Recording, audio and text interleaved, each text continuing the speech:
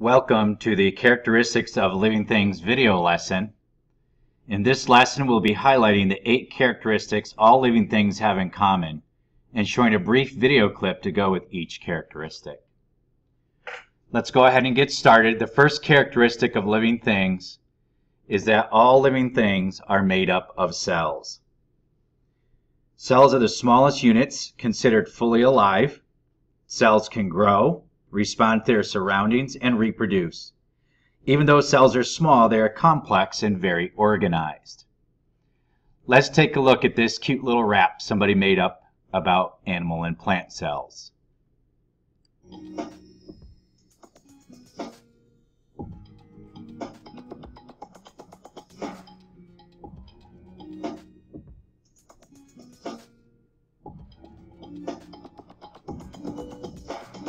Plants and animals are different as day and night, but plants and animals have cells, which makes them much alike.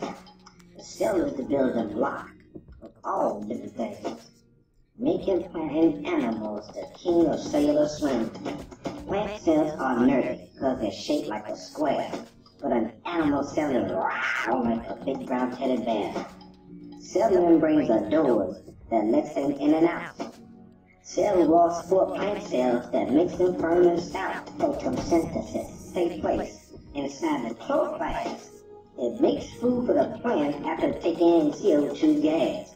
Cytoplasm is a funny name, but exactly what does it do? Its inner membrane is jelly-like, where sensitivity does its due. The nucleus is the command center of the plant and animal cell. Finally comes closet space, in your vacuole. Vacuole. Closet space, storage space on the cell.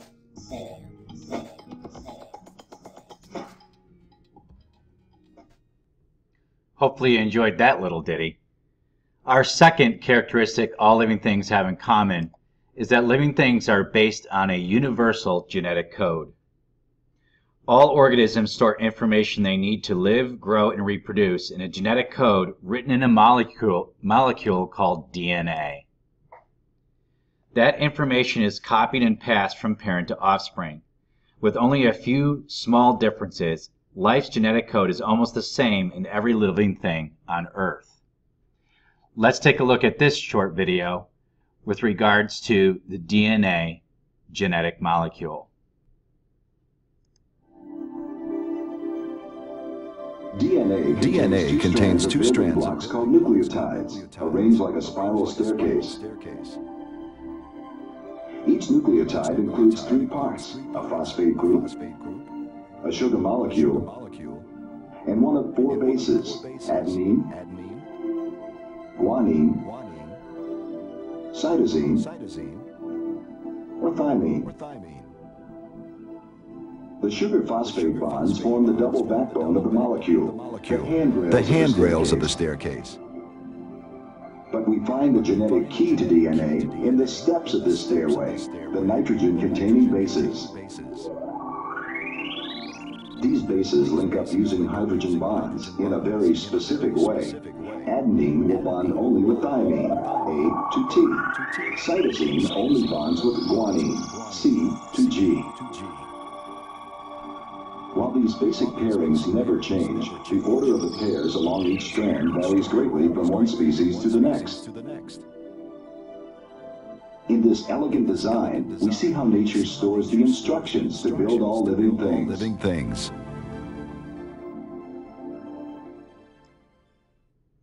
The third characteristic all living things have in common is that living things get and use material and energy. All living things must take in materials and energy to grow, develop, and reproduce. The chemical reactions through which a living thing builds up or breaks down materials are called metabolism. Let's take a look at this brief video segment on the concept of metabolism. Let's talk about this thing called metabolism. I remember being told in medical school that metabolism was the sum total of all of the chemical reactions in the body, but I never actually knew what that meant. So I like to think of metabolism as kind of like the balance in the body between the reactions that build things up. And another way of saying that is anabolism. And on the other side of the scale, the reactions that break things down. And the medical way of saying that is catabolism. Or catabolism. So metabolism is kind of the balance between building things up or repairing or storing inside the body and down, usually for energy needs.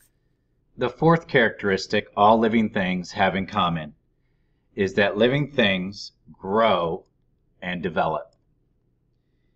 Every organism has a certain pattern of growth and development. During development, a single fertilized egg divides again and again. All these cells divide, they differentiate, which means they begin to look different from one another and to do different jobs. Take a look at this neat video clip on radish seeds sprouting and developing.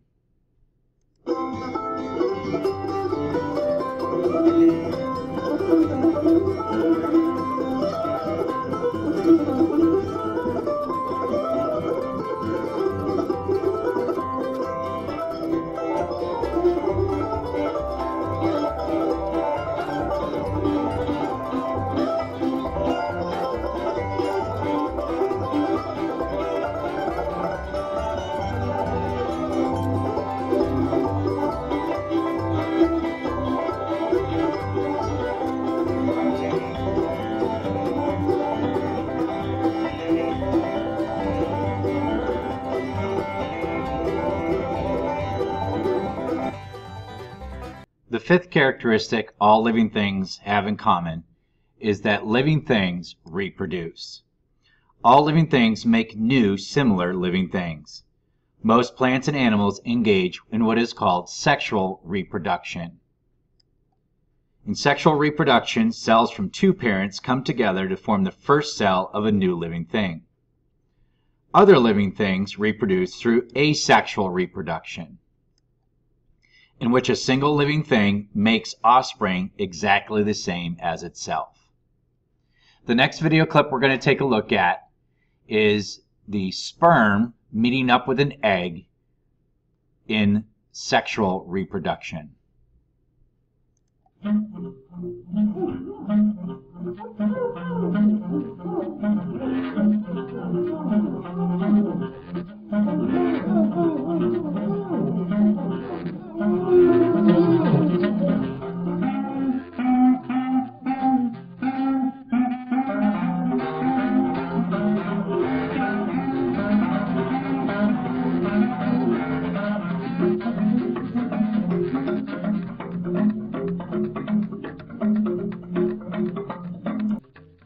I bet you didn't expect that to be a jewelry commercial. I know I sure didn't. The next video clip you're going to take a look at is a yeast cell undergoing asexual reproduction. Notice how the single yeast cell becomes two yeast cells, simply dividing and producing more of itself.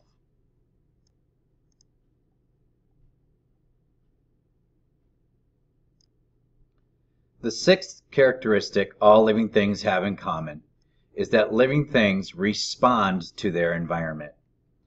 Organisms notice and react to stimuli from their environment. A stimulus is a signal to which a living thing reacts. In this next video that you'll take a look at, notice how the plant responds to being touched.